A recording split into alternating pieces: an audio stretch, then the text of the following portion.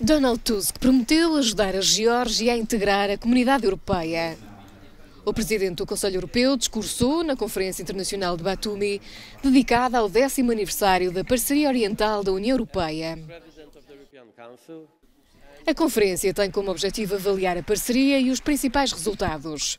Tusk pegou nas palavras de Putin, que afirmou em 2015 que o colapso da União Soviética foi a maior catástrofe geopolítica. Hoje, na Geórgia, quero dizer alto e em bom som, o colapso da União Soviética foi uma bênção para georgianos, polacos e ucranianos, assim como para toda a Europa Central e Oriental, e estou convencido que para os russos também. Tusk também criticou a recente decisão da Rússia relativa à suspensão de voos para a Geórgia e o pedido de Moscou para que todos os cidadãos russos abandonassem o país. A vice-presidente do Bundestag alemão juntou-se às vozes críticas. Não devemos esquecer quem foi o conquistador e quem é que ocupou. Foi a Rússia de Putin e, portanto, não diria que a Rússia é um inimigo. Mas a política feita pelo Sr. Putin não é uma política amigável.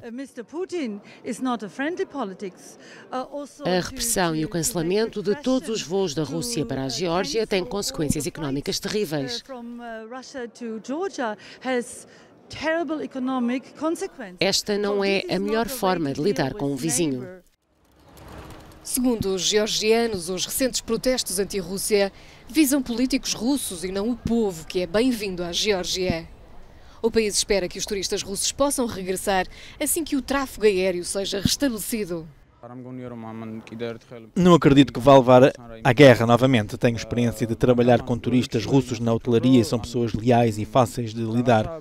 É preciso encontrar uma solução entre os nossos países e não bloquear as relações.